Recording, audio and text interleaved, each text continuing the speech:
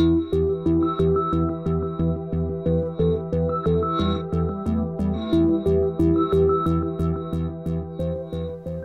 I'm Eric Triplett, the Pond Digger. Welcome to our demonstration set, where we're going to teach you how to build a pond step by step in great detail.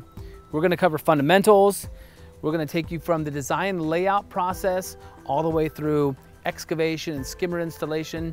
You'll be glad to know that we're going to take great time in showing you proper placement of underwater lights so you get that real pop in the pond at night.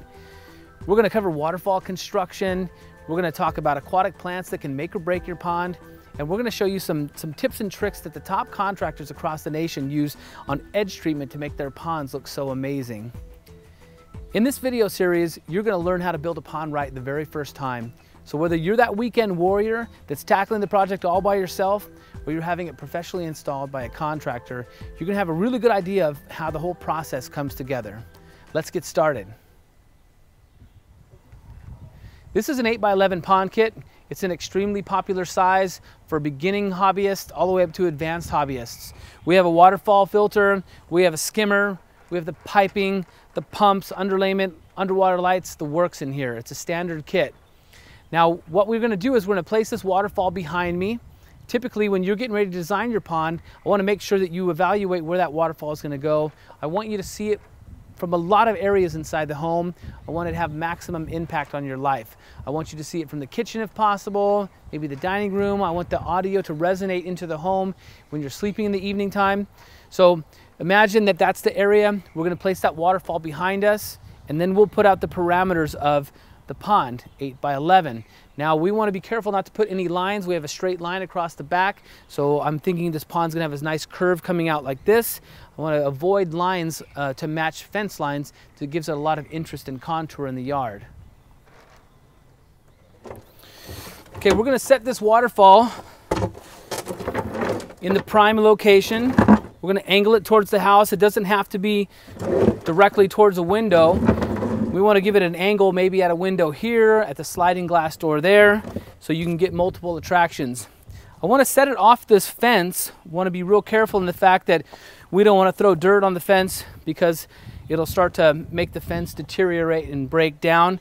So we're probably going to put a small retaining wall back here, and we're going to set this off just enough. Waterfall placement's real critical. Once you get the waterfall placed, we're going to grab a garden hose and we're going to lay out an interesting shape, and then you can kind of reflect on that a little bit. We'll spray paint it and you can see how it's going to look before you start digging. Okay, so I don't want this line of this side of the pond to be right at the edge of the waterfall. I want to have it come past a little bit. So this will be one of the parameters of my shape. And what I'll do is I'll mark out my 11-foot run.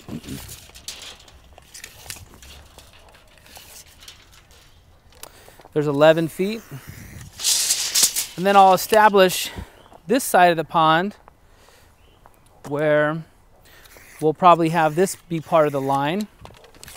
And then what I'll do is I'll mark this side of the pond as well.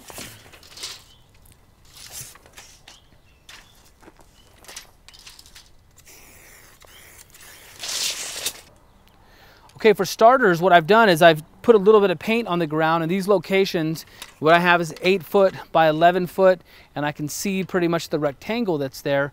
And now what I'll do is I'll grab a garden hose and we'll create an interesting shape inside this parameter.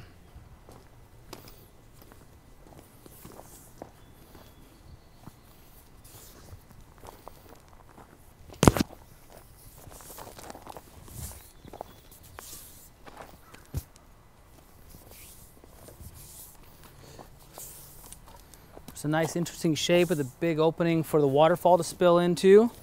And then we'll put the skimmer on the opposite side of that. Our skimmer is going to be located on the opposite side of the waterfall. And then we can pull these curves around to get it just the way we want to make for an interesting shape inside the parameters there. Now, once the hose is set in place, I would advise you that you stand back at the destination area, evaluate it, make sure you're really going to fall in love with that shape. Then we're going to spray paint that line, and then we would begin excavation.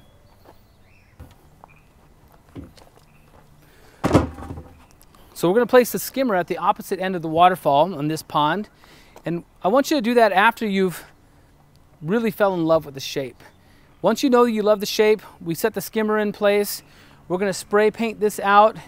And before we do excavation, we're going to plumb that waterfall filter. So that way when we take this dirt, everyone thinks that they start with the excavation first, but it's really important. We're going to set that waterfall, put all the plumbing in it, and as we dig, we can be burying the plumbing and burying the waterfall filter as we do it. It's going to save you a lot of time and a lot of money.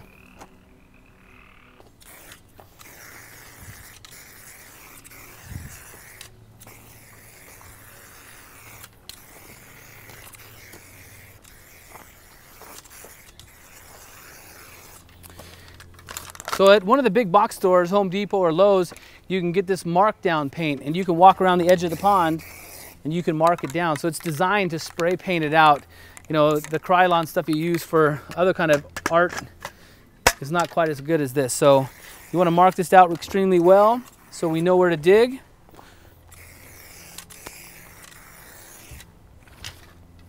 And now we can start to plumb that waterfall filter.